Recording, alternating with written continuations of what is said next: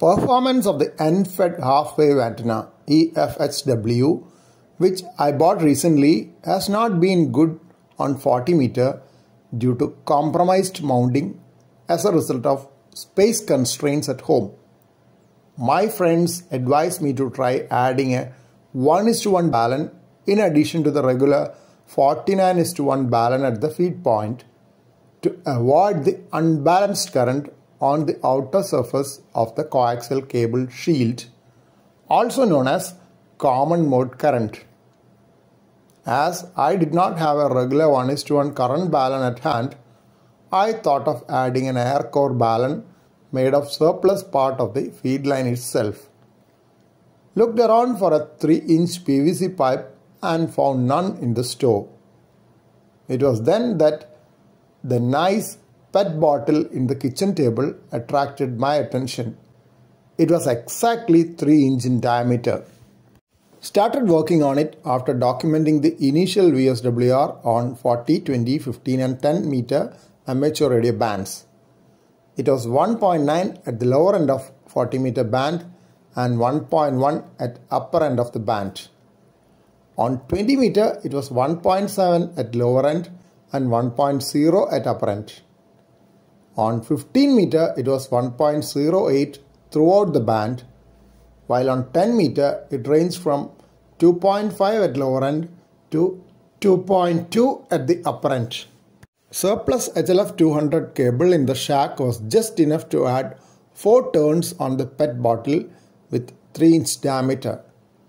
Total length of HLF cable from radio to 49:1 Balun was only 10 meter with pre-crimped PL259 connectors at both ends.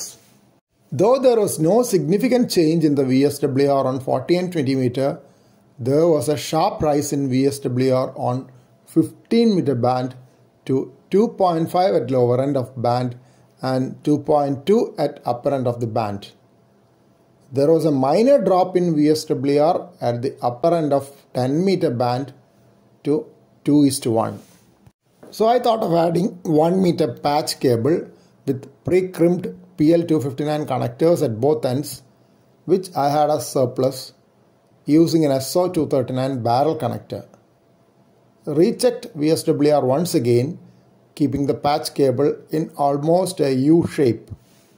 There were only minimal changes in VSWR across all 4 bands as expected by adding 1 meter length of patch cable. As the final step, I coiled the patch cable onto the PET bottle so that almost 3 turns were added to my ugly Balun with an SO239 barrel connector in between. There was no significant change in VSWR on 40 meter. VSWR on 20 meter improved a lot, with range being 1.1 to 1.0 across the whole band. Change on 15 meter was minimal. Improvement was noted on 10 meter with 2.0 at lower end and 1.1 at upper end. All these values across the 4 bands were tunable using the automatic antenna tuner of the radio. Testing on 40 meter was done after that, and a couple of friends noted significant improvement in my signals, while another could not find any change. Anyway, I am quite happy with the audio recording sent by one of them.